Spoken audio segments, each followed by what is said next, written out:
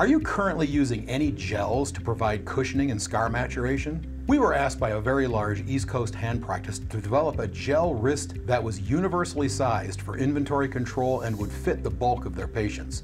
We set out to do just that. Construction of the brace is total quality. The brace is constructed from a neoprene which provides excellent compression and therapeutic heat. The exterior of the brace, the unbroken loop exterior of the brace, is made from a material called OK cloth. Even though it's the most expensive raw material we use in constructing our splints, we use it to provide comfort.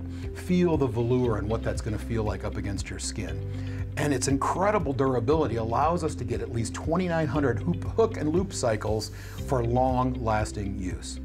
To the brace, we've added a single volar stay. This stay restricts palmar flexion of the hand, and as a bonus, the stay can be removed from the stay pocket so that the orthosis can be used to provide as much rigidity as needed.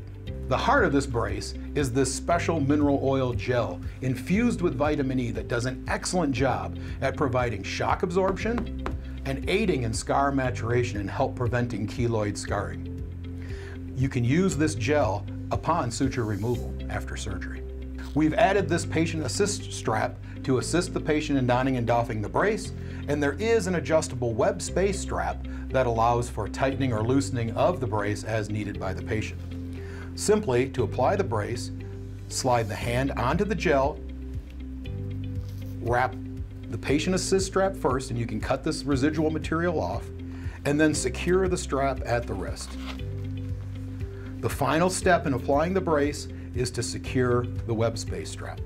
As with many of our braces, this brace is designed that just 2 braces will fit most patients, one right and one left.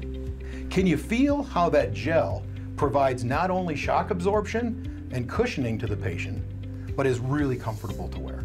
Yep. Which patients do you envision using a brace like this on?